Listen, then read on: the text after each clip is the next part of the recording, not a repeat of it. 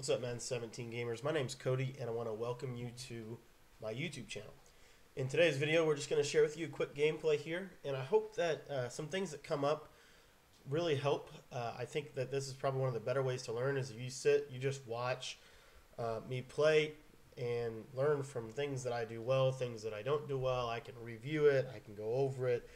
Those things I think really help for you to be able to see what's going on. So what I want to talk about today, though, and I think you'll see it as this gameplay goes, is this idea of sorry, I've been a little sick lately.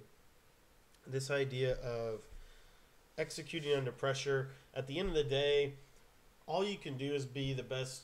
You can only do your job as good as you can. And so what I really want to focus on today is showing you how to stay in your game even though you're playing somebody else. How you play an opponent, basically, but you still play your game. And in a sense, it's almost like you're playing yourself. It's almost like every game you play is really against yourself. It's not really against the other team that you're necessarily playing. What it's really against is yourself. Do you do your job as good as you can?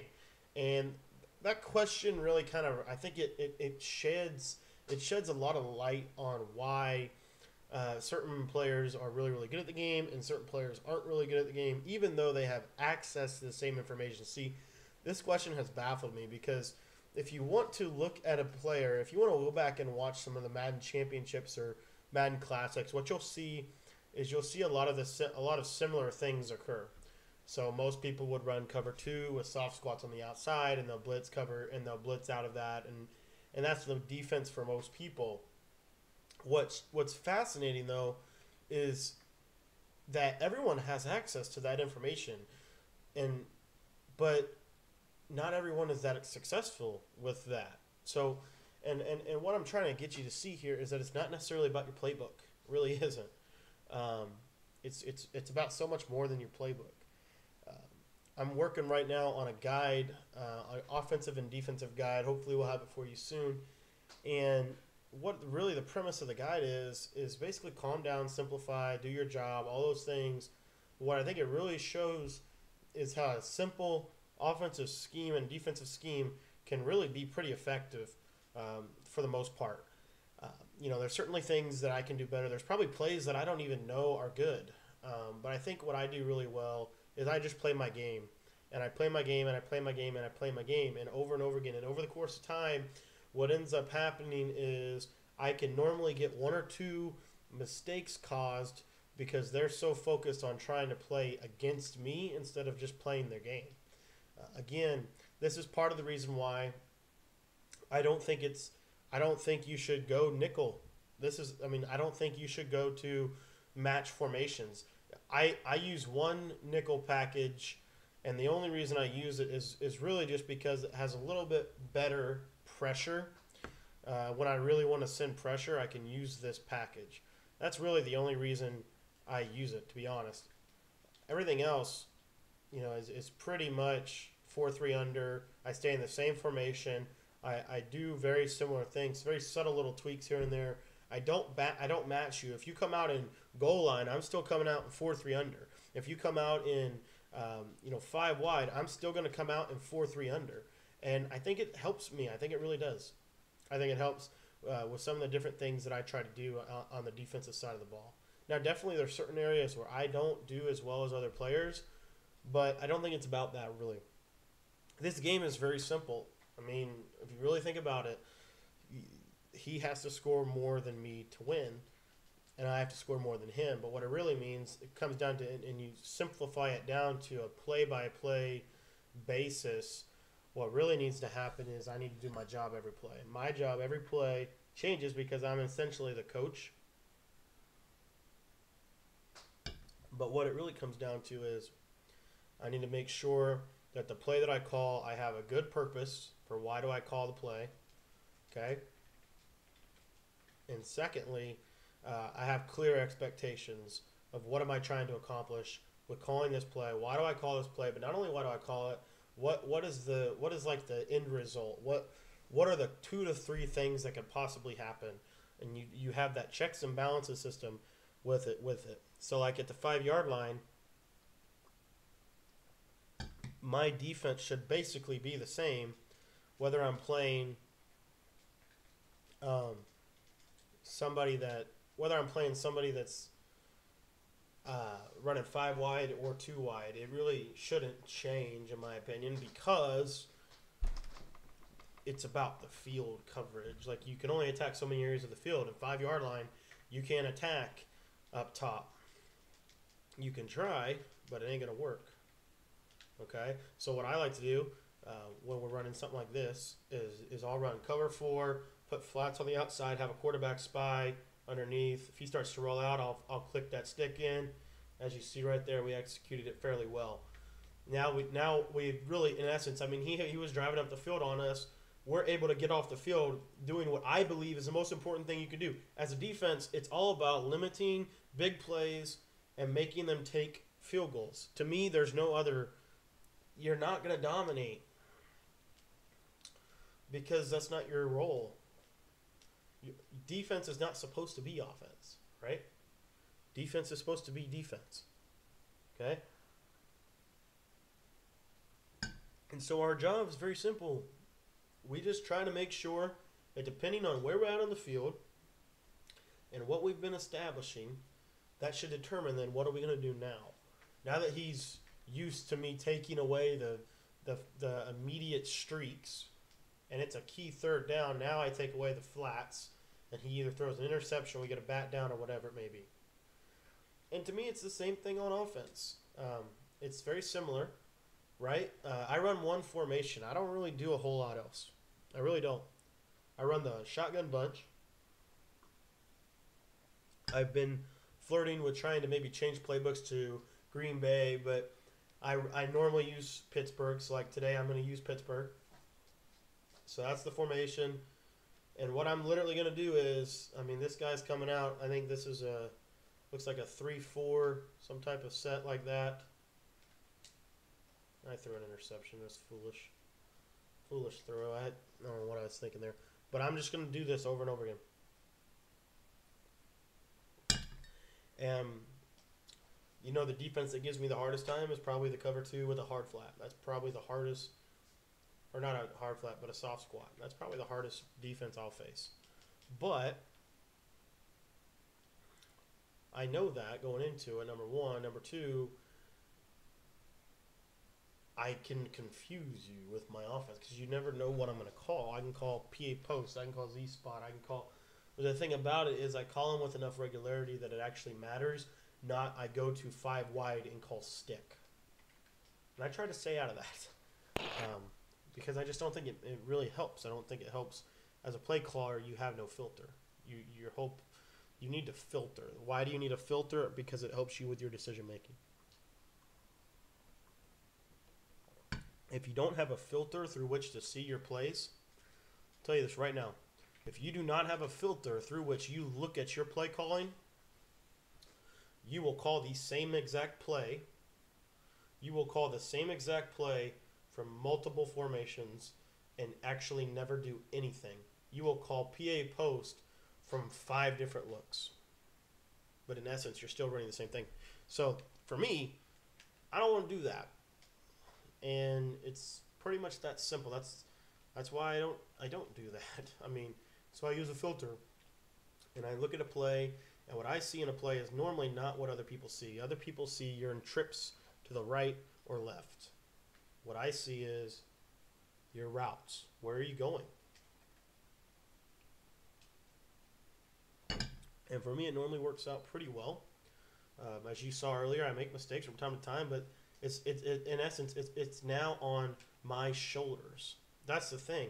That's the beauty of this offense, is it's my responsibility. Because I know it so well. Whereas if I'm just picking random plays for no reason, I can just say, well, I got unlucky. I can't say that with this offense. I made the mistake. I've seen that defense that guy ran. That defense that the guy ran when I threw the interception, I've seen that defense a million times. It was cover 2. I've seen it a million times. So the mistake was my fault.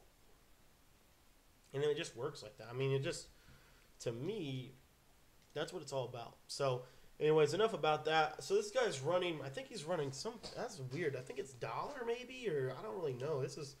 I haven't seen this formation.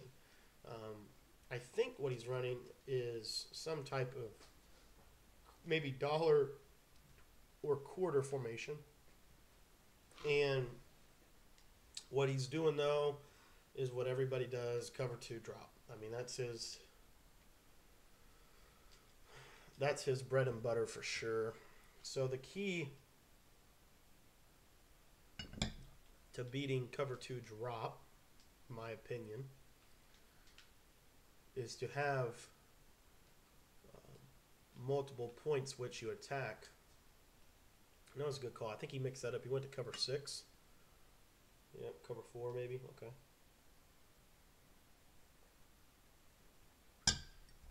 But you can, I mean, this is easy for me. Like when you look at it. So he's got corners are pressed up. The one on the left side is off coverage. It probably means man. So that's, I know that I want to hit that C route on the far right. Unfortunately, there Mel Blunt made a really good play on it, and I got to tip my hat to him. Normally that C route is open at that point. That's just part of the game. Sometimes things happen that you didn't plan for. So it looks like it's probably the same exact coverage. He had success with it once. Why not try it again? And there's a beautiful play there. So there I waited instead of threw it. I actually changed up into a really weird coverage I've never seen. I think that was some kind of cover 3 Mabel. But anyway.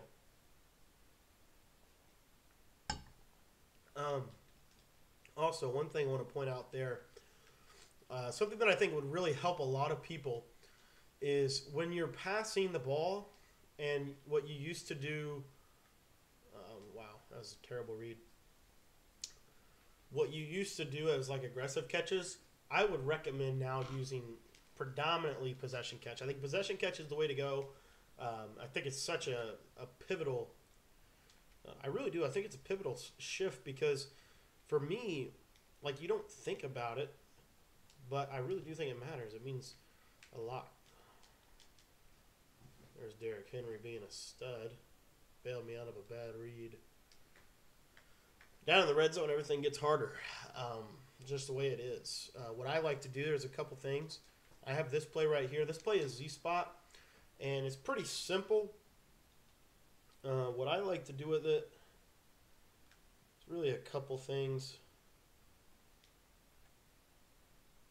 I want to take that tight end. I really want to make him matter in this play. Let's see if we got everything right here. Looks like it. But where I'm really trying to hit is high pass lead. Didn't work there. Worked in my last game though. High pass lead to the left. If that doesn't seem to be working, I got another play where X comes across. So it's just two different options.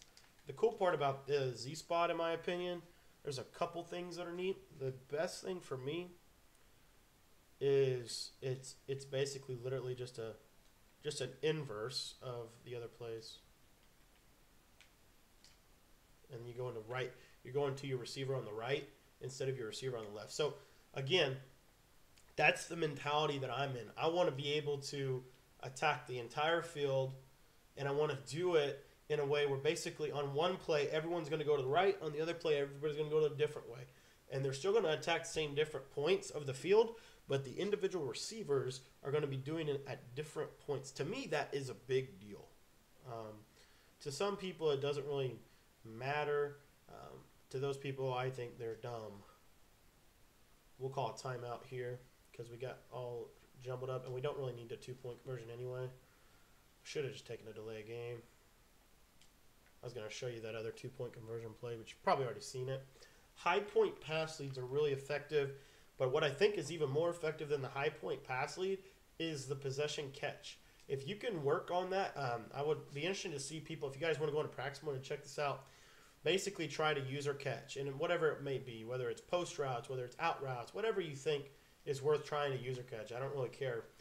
But instead of using the aggressive, use the possession catch, but put them in a situation where they like actually have to jump. It'd be interesting. I think it would be really interesting to see what you guys found. Interception. Oh my gosh, we had him. Here's what my philosophy is. Your job is to do your job. The offense's job is to do their job. If everybody did their job perfectly, it would be a tie ball game. It would be a tie ball game. The only way you're going to win games. Here's how games are decided, in my opinion. The other team is going to make a mistake. You're probably going to make mistakes too. Okay? The key is that you don't make as many mistakes as they do. If you can do that, I believe that everything else is going to take care of itself. For example, right there on the first of that drive, he called a play that basically I won. I got what I wanted, right? I got him to throw a ball into coverage because he wasn't okay with taking his check down read, even though the check down read was wide open, right?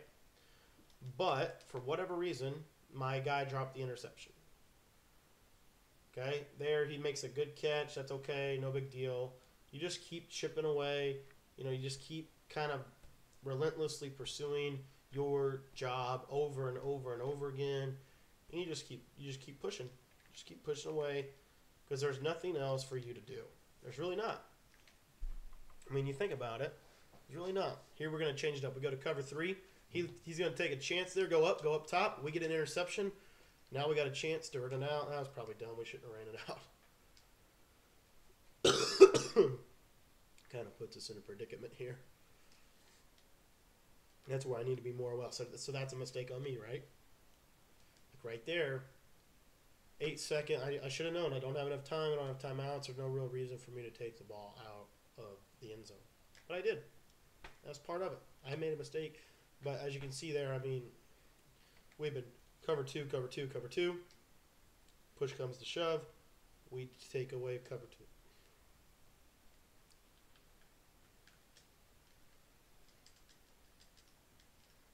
We'll take a timeout. We'll throw a bomb up here. What I like to do in this situation, there's a couple things. So one of the things I really want to accomplish, there's a couple things you can accomplish in situations like this. Most people don't think like that, in my opinion. What they try to do is they try to figure out, well, how can I score a touchdown in 3 seconds? To me, that's not the question. To me, the question is, what can I show? So like right there, I know I'm going to throw it away, more than likely. Where do I want to throw it away at? You know, that's a question for another day. What I want to do is I want to show another look. So like maybe a play that I'm not going to use a whole lot, I'll show right there just to show him so that it's in the back of his mind, like, oh, he's got this play. Oh, he's got that play. Oh, he's got this opportunity. Using those opportunities, I think, really helps you because what happens is over the course of time, people start thinking like, well, if I call this play, that's going to leave this open and this open and this open, and then because eventually, what in a perfect world, we would call Z-spot and PA post and no other play. Like that would be pretty much what we would call. But the way the game works, for me anyways, from what I'm seeing, the way the game works is people will hesitate to call plays because of your counter. And so they'll sit in random plays that they may not necessarily want to be in, but works good enough to kind of keep them out of the doghouse. Like for example, it's like calling prevent. It's like calling a prevent defense, even though he's running all short routes. Why are you calling a prevent defense? Because he called a streak one time and it scared the crap out of you. That's why you're calling a prevent. So just kind of something to consider for me, anyways. I think it definitely can help. There's Fitz wide open over the middle. Starting to run a little cross man on that PA post, as you can see. That's part of the reason why I like this offense, because when you try to stop PA post, you cannot stop Z spot. And if you try to just stay fundamentally sound, then I will still beat you, because PA post is a really, really phenomenal play, especially when you have the reads down. The reads are what make the play special. It's not the routes, if that makes any sense. The ability to read the defense and do those things, that's what makes the PA post such a tough play to stop. That's what makes everything I do, in my opinion, such a tough thing to go against. It's what makes me as good of a player as I try to be, is not because I'm great, not because I'm perfect, but because when I'm doing my job as a quarterback, making the proper decision, I have a route for every area of the field. What that does, in my opinion, is it forces people to really have to kind of figure out what are they going to take away. Because it's not about them stopping me. They can't. They can't stop me. In theory, if I do everything on my part, they should not be able to stop me. That's how offense works, right? You shouldn't be able to beat me. I'm doing everything that I can do. But here's how they stop me. I make a mistake. Or poor play calling. Make a mistake. You can make many kinds of mistakes. You can make physical mistakes where you throw an interception, mental mistakes where you don't call the right play at the right time, or where you miss a read because you're under pressure. Like, those are three big types of mistakes that you can make. For me, the key is not doing that, not making those mistakes. There I get really bailed out by a fumble, by a recovery from Rodgers. He ends up picking the first down up. That's luck. That's not me at all. Okay. But think about it. He got lucky earlier on in the game too. Okay, so it's not like completely one-sided.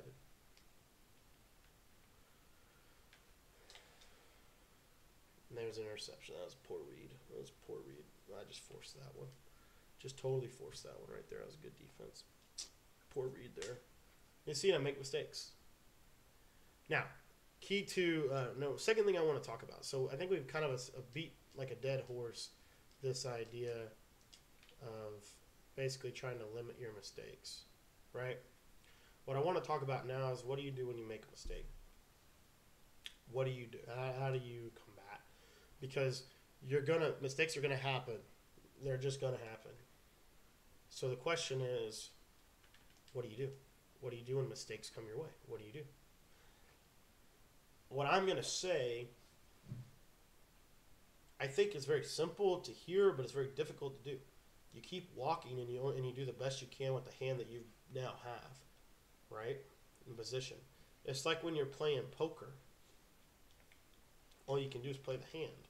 You can't change the cards you were dealt. And so just something interesting, I think, to really kind of consider is, for a moment, I want you to think about this when you're playing this game. This game is very simple, but what happens is our emotions get in the way. We know what to do. We know the plays to call. We have our money plays. We know what to do, okay? The problem is not knowledge. The problem is I don't even think the problem is execution. We can do it in practice mode all day. What we have trouble doing is doing it under pressure, and pressure comes in very many different types, shapes, sizes. There are different types of pressure. The pressure I want to talk about is pressure that comes from within us. I think all pressure comes from within us because what we do is we let it in. We let pressure from the outside inside us. Because if you think about pressure, for example, if you're blitzing me, the only way it can get to me is if I let it in, if I let the blitz come in. Okay. To me, that's important. Why? Because it means that we can control pressure. We can control pressure in the sense that we cannot let it affect us. How do we do that? For example, in this game right here, it's 3-7. I've made a couple of really big errors, and I'm actually still winning, but not where I want to be by any means, right? But and the clock is ticking, right? It's 2 minutes left in the game. You know, that's a big deal to me. Okay, with only 2 minutes, that limits my options now. Like, things that I could have done before, I can't do anymore. Like, that's certainly in the back of my head. But what's in the front of my mind is a 4-point lead. It's a 4-point ball game. Okay. What I see is opportunity here. This is an opportunity. This is what most people don't want to hear, but I think it's really important because it's so simple, but it's so applicable. It's 7-3 with 2 minutes left in the game. There is opportunity. Okay? There is a huge, huge opportunity right here. What's the opportunity? Well, my defense can get a stop. Why do I think we see it the wrong way? I think we see it the wrong way because we're so focused on not screwing up. That's where our focus is. right? We're like, oh no, oh no, oh no, he's going to score. Oh no, he's going to score. And then what does he do? He scores, right? To me, I would much rather be in this situation and say this. All right, let's go defense. What do we got to do to stop him? What do we got to do to stop him? What do we got to do to stop him? What do we got to do? What do we got to do? What do we got to do? What do we got to do? And ask that question over and over and over and over and over again. And now I'm fueled with opportunity and information. 3rd and 4, comes out, 5 wide receiver set. In this situation, what do you call? Well, in my opinion, here's what we're going to do. We're going to cross man. And we got him. 3rd and 4, I maybe got the first down. 4th and inches situation. We'll save a timeout. So probably shouldn't have even called those timeouts if I'm completely honest. It probably wasn't the best call on my behalf. Let's see what he does here. Be real careful in these inches situations. See what he does here. Maybe we can get him to take a timeout. I think we got him. Did we get him? Nope. He got the first somehow. All right, so here we go. Down to the wire. He's got all 3 timeouts, which means running the ball is an opportunity. What we do right here, what I've always done, is I call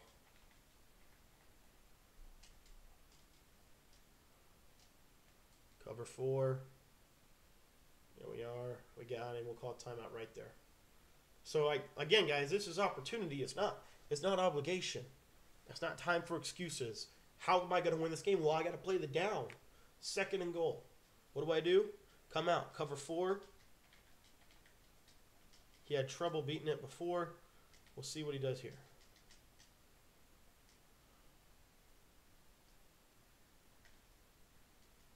Now we got him in the backfield again. Now he's in a situation. Okay, so now you've got 3rd down. And what has he done all game? He runs a crossing route, multiple crossing routes. Okay, and what else? He runs a deep post with a corner. Cover 4, exactly the way I just described it, shuts that stuff down cold. He's running out of time too when you think about it. I don't know what's he doing here. Now he's going to have to burn a timeout because he doesn't know what to do. Now he's got 13 seconds. And this is what I'm talking about, pressure. Pressure, pressure, pressure, pressure. Under this pressure, now he's in a situation where he's got his back against the wall. Now what do we call on defense? Well, we change it up a little bit.